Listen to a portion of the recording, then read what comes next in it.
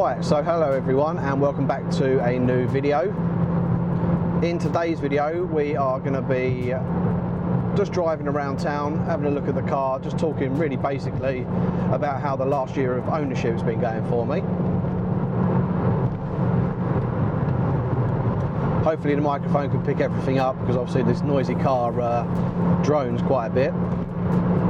So I've had the car for a year now and in all honesty it's not really been that bad. Now I know obviously some of my videos I have to change quite a lot of bits on the car. However, things like the brakes, the discs and stuff like that, they're consumables that you'd have to change on any car anyway, so they're not really a big thing that I sort of worry about in terms of money. And all the other things that I've done really on the car have been aesthetics really, so making the car look a little bit better than what it already did, although it did look pretty poo when I bought it.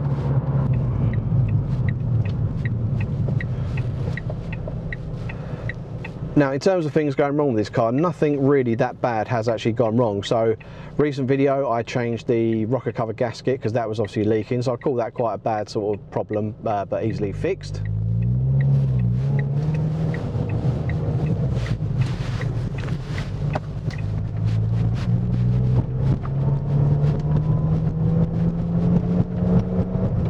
I think this is a dead end down here, but we'll go down here anyway.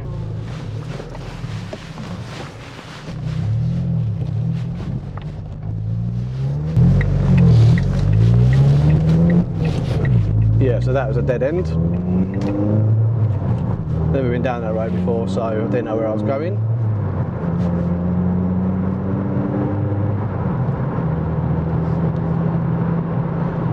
Yeah, so as I was saying, I've changed the rocker cover gaskets. Obviously that was quite a big problem, but an easy fix.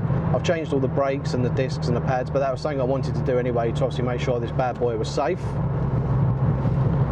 And in all fairness, all the other little bits and pieces that I've done have always been like to change the look of the car. So, you know, I've changed it to the leather seats inside with the heated seats. I've changed the carpet because I was getting fed up with that as well.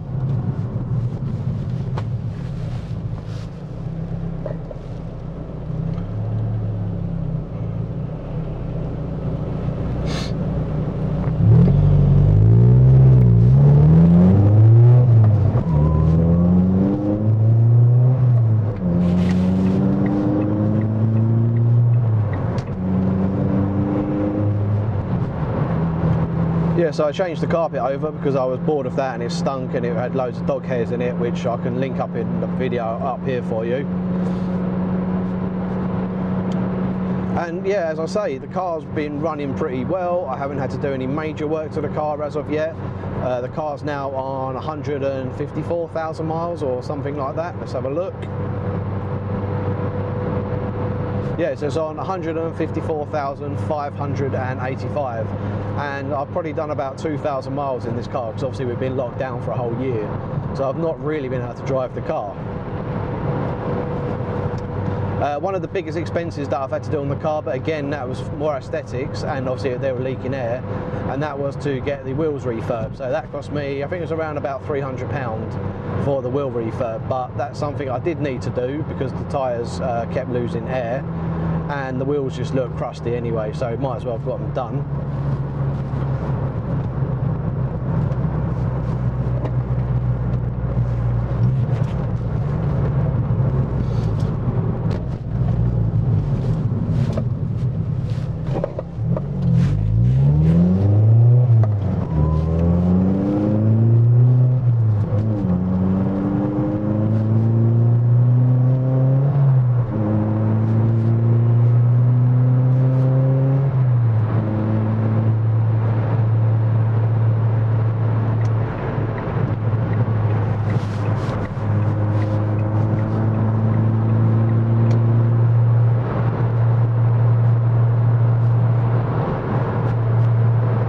So I'm not going to waffle on too much more because I want you to obviously enjoy the POV of the car.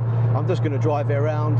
It hasn't been driven for a while, so it's good to get it warmed up. I thought I'd let you know about the year's ownership, and in all fairness, if you're looking to buy a Fiesta ST150, if you look around and you shop around and you kind of find a good example of one, then you shouldn't, touch wood, have any sort of problems really with the car. There are obviously horror stories out there of people buying cars, you know, the gearbox failing on them, the clutch going, engine going, all sorts of problems. But I think you'll find with any car that you purchase that you always run that risk that, you know, a second-hand, third, fourth-hand car is always going to have some form of problems with it. Now, I've done the 5 things I hate and the 5 things I like about the Fiesta ST150, but the biggest thing about this car, in all fairness, is just the way it drives. It's such a fun car to go out and drive in.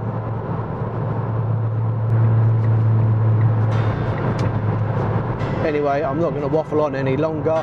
Please enjoy the rest of the video. If you're new to the channel and you fancy subscribing, that'd be great. You can do so down here. So anyway, I'll continue the drive and I'll catch you in the next one.